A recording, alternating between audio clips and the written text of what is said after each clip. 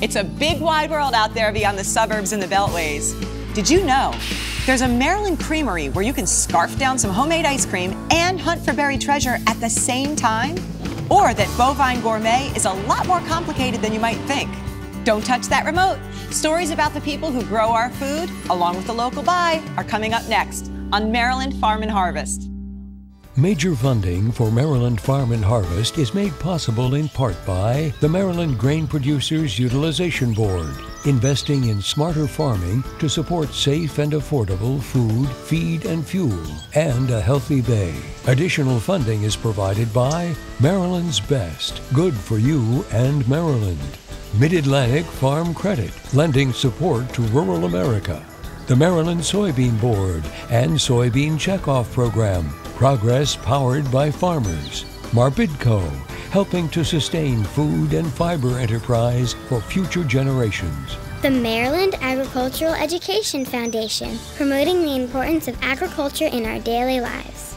And by the Maryland Association of Soil Conservation Districts.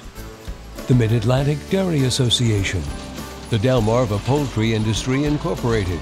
The Maryland Nursery and Landscape Association, the Arthur W. Purdue Foundation, the Maryland Farm Bureau Service Company, Willard Agri-Service Company, and by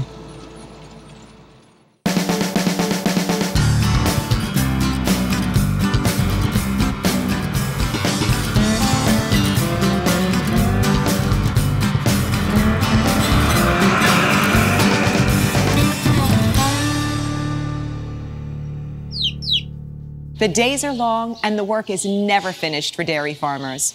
The cows each produce about 9 gallons of milk a day here at the Maryland Delight Dairy in picturesque Westminster, Maryland.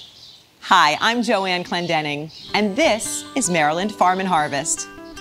The Dell family runs the dairy here in Carroll County, and they milk 90 Holsteins and Jerseys a day. Coming up today, we'll meet an executive chef whose clients are, well, you could say moved by his creations. But first, we've all heard of dirty jobs. But what you may not know is that farming is a job that's downright dangerous. In fact, more than 200 people are injured on farms across the U.S. every day. That's why the #1 thing on most farmers' minds isn't the weather or grain prices, it's safety. It's very dangerous, and I just think it's a good thing that I tell you this story and that it can help you. Once a year, in front of 60 wide-eyed children, my wife came out. Joe Devilbus relives the worst day of his life. She stood there while we talked. It was 15 years ago that his wife Carol was killed when a tractor overturned. She loved the farm. Ever since, Joe's been coming here to the Frederick Farm Bureau Safety Camp to prevent someone else from experiencing the same heartbreak. It helps me. It gives me a satisfaction of talking about it. I think it makes an impact on them. It was on May 23rd, 1999. It was on a Sunday morning. And I was hauling some manure and was going to my daughter's for lunch. And she come out and she said, you know, we got to get ready to go for dinner, lunch. I said, all right. I said, I'll haul one more load. And something we did all the time, it shouldn't do it, but it happened. She said, well, I'll ride with you. And she jumped up and sat beside me on the fender. There was a little dew that morning, and as the tractor went down a hill, the manure shifted and the tractor lost traction. And it just took off. I mean, you couldn't do nothing. I was trying to guide it down the hill, and it got down the bottom. It slid sideways, the spreader pushed it sideways, and the tractor went sideways, was sliding sideways down the hill and just flipped over. And I crawled out. I was underneath of it, and I crawled out from under it, and when I did, I found her. It done flipped.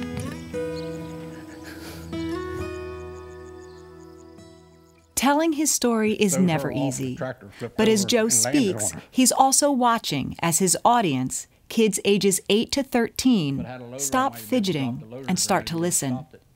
He sees them taking it all in, and he knows he'll be back again next year. Sometimes it's hard, you know, to get through it, but I get through it. If that saves one life, it's well worth doing it for them children. I was thinking I shouldn't do that because I don't want to get hurt. Knowing that that happened to a man that's much older than me, well, I should not do that. It's that simple. I mean, I got a whole life ahead. Farming is dangerous business. Even with all the precautions farmers take, the fatality rate for agricultural workers is still 7 times higher than it is for workers in private industry. It's why local fire and rescue departments hold special training sessions for farm accidents. Like when someone becomes trapped in a grain bin. The grain acts like quicksand, and without quick action, the victim could suffocate in minutes. Pull straight up. There you go. 49 and a half. These kids are learning just how hard it is to pull someone from a grain bin. It may look like a good time. 61.6. It is hard. But Farm Safety Camp is really about saving lives.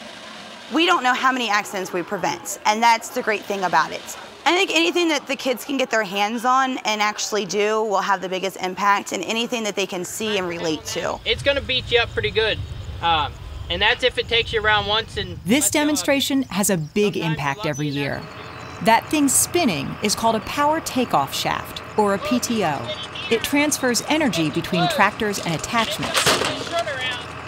And it's nothing to play around with. It may seem harsh, but it's attention-grabbing. Many of the volunteers here have been injured on the farm themselves, or they've seen friends or family members get hurt, or even killed. Like Joe Devilbiss. He's since remarried, and he says he's learned to cope. He's even found a way to get back on that tractor. But he still carries a pain with him that he hopes no one else will ever have to feel. I'm just glad to do it. I'm glad to take and go to Farm Safety Camp, talk to those children, help them. If someone thinks about it a little bit and it helps them out, well, that's all we got to worry about. I figure I took the hurt for a lot of things, but maybe I can help them now.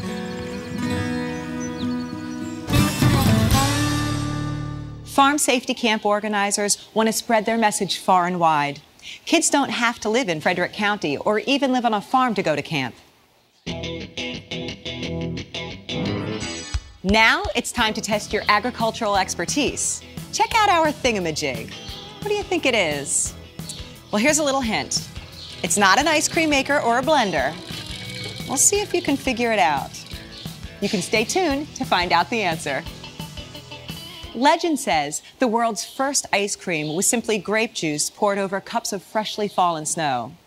Not exactly a hot fudge sundae. Well, things have come a long way in the ice cream world, and it's easy to see why people are lined up in popular shops along Maryland's very own ice cream trail.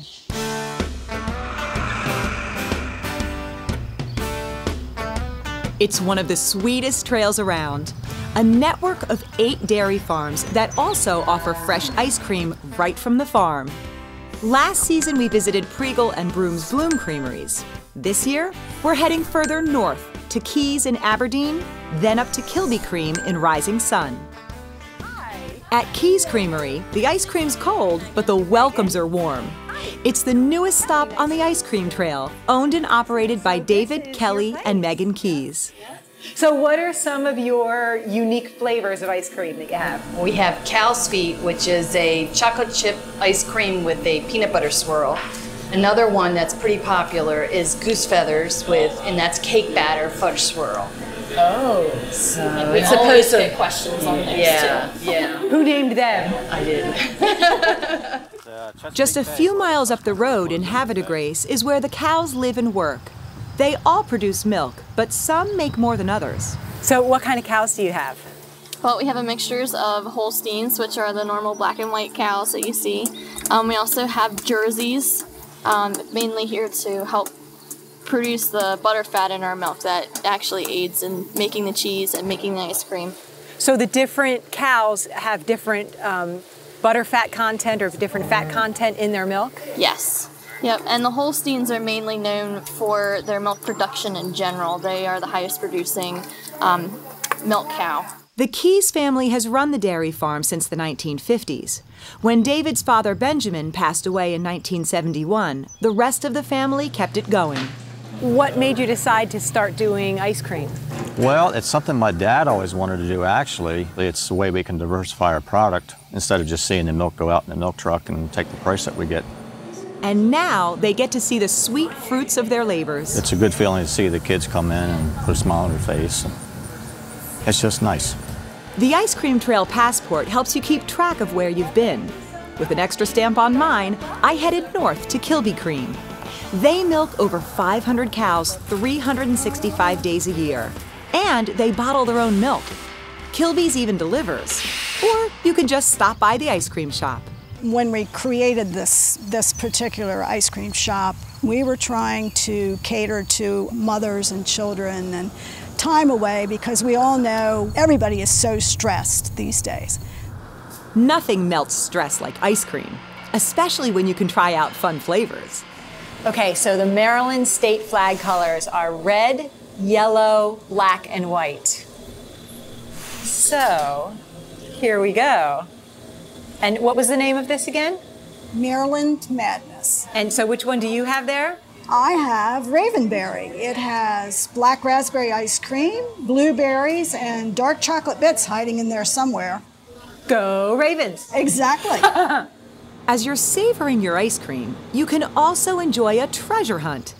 Creameries along the ice cream trail also offer geocaching. Scott Reed of Parkville tells us how it works. Nice to meet you, Scott. Geocaching is a worldwide treasure hunt. You use either a GPS-enabled smartphone or a handheld GPS. By entering in coordinates to a known location, you find basically buried treasure, but it's not quite buried. So it's like kind of this way. Oh, look! The treasure can be anything. In our case, it was a toy car. Say you have a little boy at home or a little girl that likes cars. You take the car, you leave something in its place. Okay, so when you take something out, you always put something back. Yep. Geocaching and ice cream. A double scoop of fun on the ice cream trail. The ice cream trail has really helped. It's picked up traffic during the summer. With the geocache here, that's another clientele that we're reaching that we wouldn't have reached before. Don't miss out on all the fun. Visit our website, or Maryland's Best, for a map of the ice cream trail, coordinates for the ice cream geo trail, and a passport of your own. Now that you've gotten a taste of Maryland ice cream, you might be wondering about its history. We've got the scoop on this week's Then and Now. Maryland's ice cream tradition goes back centuries. In fact, the first official account of ice cream in the New World comes straight from the home of Maryland Governor Thomas Bladen, who served strawberry ice cream at an official dinner in 1744. But the creamy dessert was reserved for the elite until well into the 19th century, when Baltimore milk dealer Jacob Fussell found a way to bring ice cream to the masses. Fussell used his excess milk and cream to launch the world's first large-scale ice cream operation in 1851. In 1924, ice cream was so popular, its production made its way into the dairy sciences curriculum at the University of Maryland. The finished products were sold to eager students at a retail location known simply as the Dairy. In the 1950s and 60s, UMD professor and ice cream aficionado Wendell Arbuckle literally wrote the book on ice cream. The 474-page textbook covered everything from ice cream's history to its molecular structure. Arbuckle earned the nickname Mr. Ice Cream. He was known for his constant tinkering with unorthodox flavors, everything from sweet potato to carrot to a healthy grass-flavored ice cream that didn't quite catch on. Today, the University of Maryland Dairy is still churning out ice cream for students with a sweet tooth. It's just one place you can find delicious farm-fresh ice cream. There are many more sprinkled throughout the state. Coming up on Maryland Farm and Harvest, Al Spoler finds himself on a farm where some crackers and a tall glass of wine can come in handy. But before we go to Al, we often think of nutrition in terms of what we eat. But what about what's fed to what we eat? Mixing feed for cattle is a complex job, and getting it right is as much art as it is science.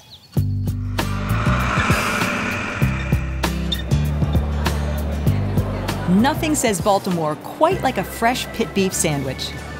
Here at the Baltimore Farmers Market, hungry carnivores line up for a taste of Beef Baron's mouth-watering meats. What they probably don't realize is that what they're tasting is carefully constructed using a complex science known as custom feed blending. This is a protein base that we just unloaded 5 ton off of the truck over here. And what this is soybean meal and some other nutrients that have been put together, and we use this in a lot of our feeds. The Farmers Cooperative Association in Frederick uses nutritional science and loads of computer technology to create custom meals for cows, chickens, pigs, and more. Plant manager Seth Burrier says, just like us, farm animals are what they eat. It's a lot like human nutrition. You know, we take the best possible ingredients and we combine them and formulate the feeds to feed the animals to get the best performance out of each animal. It's a method that's not lost on farmers like Chuck Gardetto, who gets his feed from Farmers Cooperative. Here at the Copperpenny Farm in Anne Arundel County, he and his wife Nancy sell beef, pork, and chicken right from their farm and at local farmers markets. Yes, we try to offer a variety of cuts. This is a sirloin. And because his beef cattle are mostly pasture-fed, it's important that their diet is supplemented with high-quality feed. Without this feed, his meat would be too lean to sell to the public. And when we look at the meat, the way the marbling is in the meat, I think that speaks volumes. The nutrition is as important as the care and environment that we give them. So I spend a lot of time making sure that they're getting the proper nutrition, whether it's the pasture grass or the feeds we buy at the mill. Back at the mill, Seth is carefully blending this particular feed that will be delivered to Chuck's beef cattle later today. The process starts with the computer here. Each feed has its own code number. It measures out the micro ingredients, and once it gets them properly measured out, it'll dump them into a hopper. From there on, it's sent to a number of machines that turn it into different things. It's a nutritious mix of soybean meal, corn, molasses, and a host of vitamins and minerals. The blend is heated up and sent to the pelletizer. This is the pellet mill, and this is the machine that turns the mealy feed into little pellets.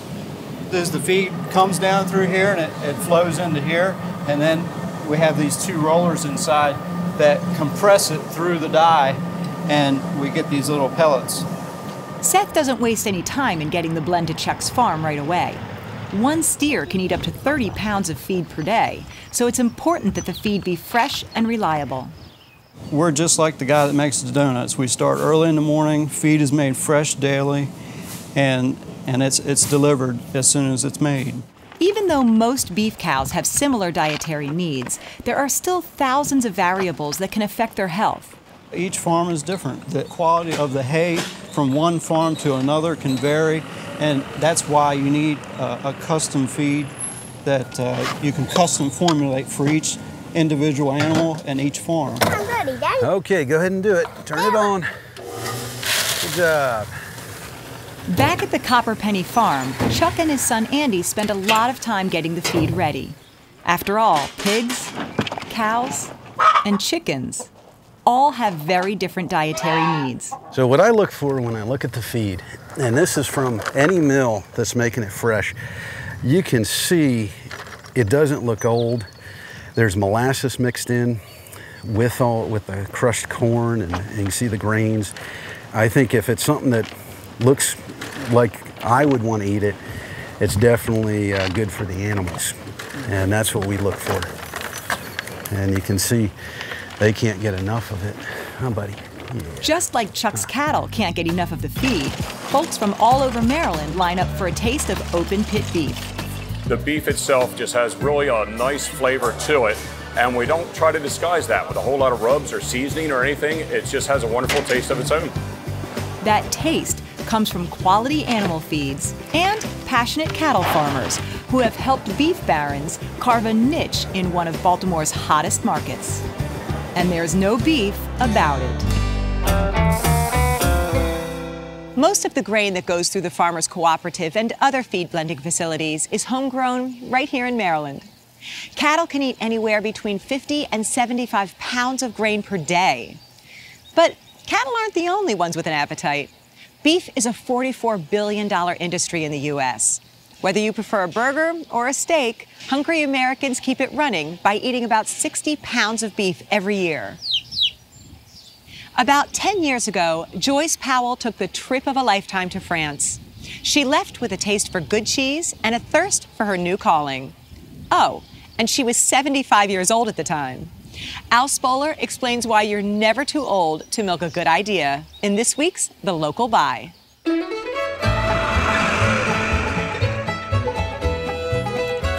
People have been making goat cheese for over 1,000 years, so it's really good to know that here in Maryland, the industry is thriving.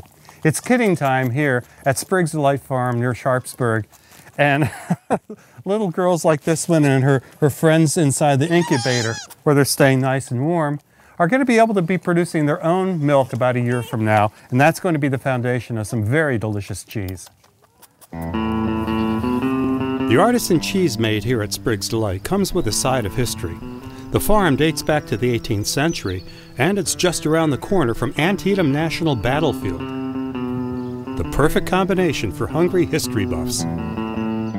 It's feeding time here. Look at these little guys go. Now, how old are these little kids? They were born after March 12th. Oh, they're only about 3 or 4 weeks old. That's right. They're going full bore and they're full of beans, I'll tell you what. They're kind of like that the second day. When the goats are old enough, they go from being fed milk to producing milk. They gather here in the milking room once in the morning and again at night. And how much milk do they produce? They two quarts in the morning and 2 quarts in the evening. All that milk goes to good use.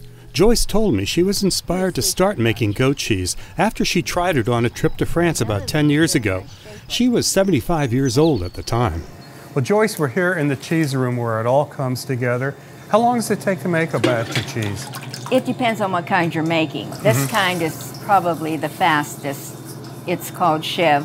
It's made yesterday, sits overnight, and then dipped the next day. It hangs overnight again. Right. And the next day it's ready to go. So, what to do with all that goat cheese? Lucky for us, Joyce had a few ideas. Well, Joyce, you've got a tremendous spread of goat cheese products here, ways of using it, and we have a couple really nice recipes we're going to pass on to you. But first, let's talk about all the different things you can do with goat cheese, starting with something very simple, just a glass of wine and some goat cheese. What do we have over here? Camembert, wonderful with wine. So is the Valencia. That's that pyramid style. Now, one of the good things about goat cheese, it may not melt, but it sure is nice and smooth, and you can work a lot of things into it, which is what you've done here. Tell us about this Chev that has some extra goodies in it. We have it here with garlic and herb. We make one with jalapeno and chive, one with jalapeno and pineapple. And on center stage here, a real pièce de résistance. This is 100% goat cheese cheesecake with cherries on top. This is beautiful. How much goat cheese went into that? 2.5 pounds. Whoa, that's great. And the nice thing about goat cheese is it's really easy to work over with an electric beater, so you can get it really nice and smooth. One of the best ways of enjoying goat cheese is the feta style of goat cheese, which is just, fabulous for a salad. It's got feta and herbs and a garlic in it and oil. And of course some and very dried lovely tomatoes. sun-dried tomatoes. Mind if I try taste? You sure may. That is really delicious. Thank you very much. And we're going to put the recipe for the salad and the cheesecake on our website, mpt.org/farm. For the Local Buy, I'm Al Spoler. Joanne? Thanks, Al. And for those of you at home, be sure to check out all of our Local Buy recipes on our website. And while you're there, send us a comment or leave us an idea. And snail mail is okay too. You can also check us out on Facebook and Twitter for lots of behind-the-scenes photos. Now hold on, we're not done yet. Did you get a chance to guess our thingamajig? This is a butter churner. So before it was so easy to just go to the grocery store and buy butter off the shelf, they used to make it right there on the farm. Life on the farm is always changing and never boring.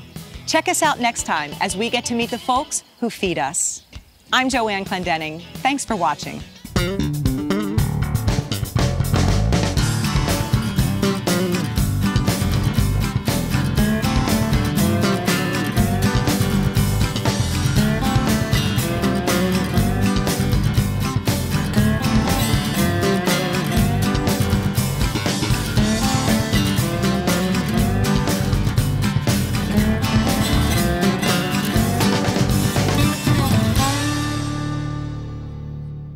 Major funding for Maryland Farm and Harvest was made possible in part by the Maryland Grain Producers Utilization Board, investing in sound science and smarter farming to support safe and affordable food, feed, and fuel, and a healthy bay. Additional funding was provided by Maryland's Best, good for you and Maryland. Mid-Atlantic Farm Credit, lending support to rural America. The Maryland Soybean Board and Soybean Checkoff Program, progress powered by farmers. Marbidco, helping to sustain food and fiber enterprise for future generations. The Maryland Agricultural Education Foundation, promoting the importance of agriculture in our daily lives. And by the Maryland Association of Soil Conservation Districts, the Mid-Atlantic Dairy Association, the Delmarva Poultry Industry Incorporated, the Maryland Nursery and Landscape Association, the Arthur W. Purdue Foundation, the Maryland Farm Bureau Service Company, Willard Agri-Service Company,